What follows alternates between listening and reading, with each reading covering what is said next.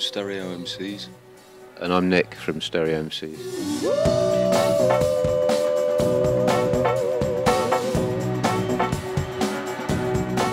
Can you feel the tension in the air? I think for us the interesting thing was that we managed to evolve our sound and make some tracks which were more extreme in their ups and downs and kind of light and dark in the way it sounded and in the sort of style of the music.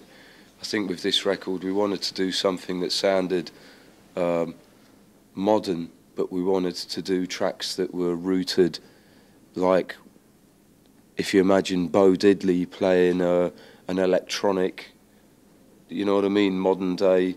We wanted to do something which sort of reached back but at the same time had a modern edge to it and a modern sort of pressure. I know what you're saying. I think, you know, back then, I guess there was the way we made our music and stuff, and the way a lot of hip hop producers and dance producers made the music was quite an unknown area in a lot of ways. Not everybody had their own sort of methods of getting their music together. And these days, I think the avenues to making music on kind of technology-based instrumentation is available and to everybody. And these days, everybody can be making music at home on their computer using the same equipment that anybody who's making records is using. Do you know what I mean? So it's quite accessible these days for people to get to grips with modern sound. But I still think, you know, that I remember, you know, there'd be producers you really liked, and the reason you liked them was because there was a feel about what they did, and it wasn't really about the gear they used or the, you know, whatever it was they did in the studio. It was something to do with the feel they had as a person when they made the music. And I think that's really probably the key to it, you know. And I think it's easy to make records, but it's also easy to be very anonymous. And if you look at electronic music, the ones that stand out, for instance, Kraftwerk, you know what I mean? You can't avoid the sound of Kraftwerk, do you know what I mean? Their identity.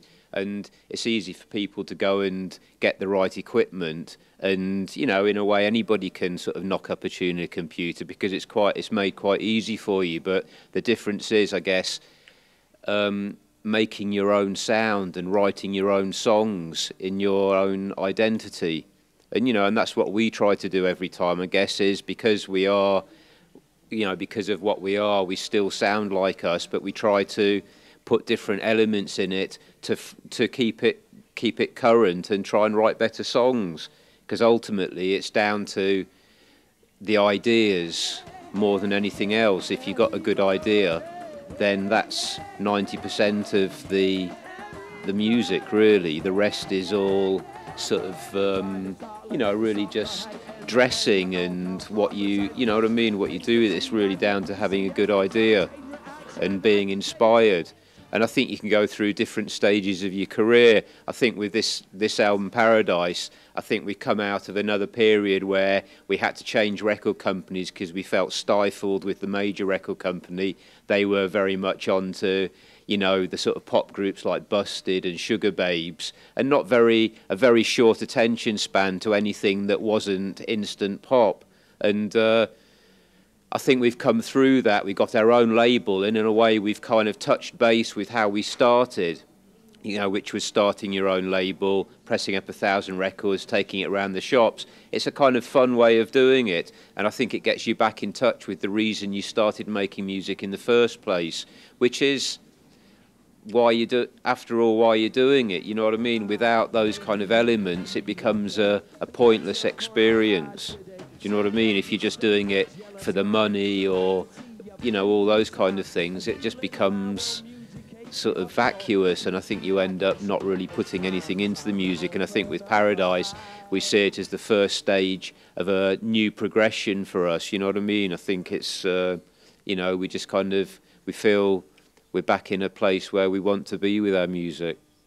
Yeah, well, when we were putting our studio together, someone was selling a Hammond cheap, and you know, we've always had a liking for old instruments, you know, that sound nice and dirty and earthy sounding, you know, like old Rhodes and Wurlitzers and stuff like that, just because they're quite gritty, you know, and this bloody thing, man, it had to be lifted down on a winch. It's so heavy, you know, through a hole in the floor back into the studio.